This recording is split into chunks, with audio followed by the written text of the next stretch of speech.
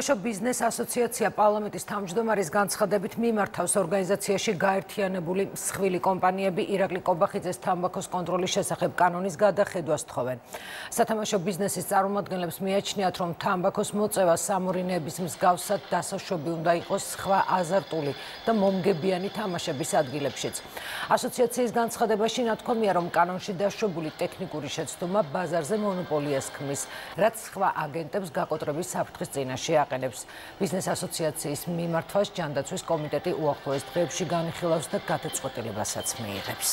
მათი მოთხოვნა არის, რომ გაფართოვდეს აზარტული თამაშის სივრცეები, სადაც შესაძლებელი იქნება და დაშვებული იქნება მოწევა. დღევანდელი კანონით შესაძლებელია მხოლოდ სამორინეებში. ჩვენ ბუნებრივია ბიზნესის და ინდუსტრიის ამოთხოვნას ვიზიარებთ და ბუნებრივია შესაბამისი წერილიც მივწერეთ პარლამენტის შესაბამის კომიტეტს. მე პირადად რა თქმა უნდა არ ვამხრობი, რომ მოხდეს გამონაკლისის გაფართოება.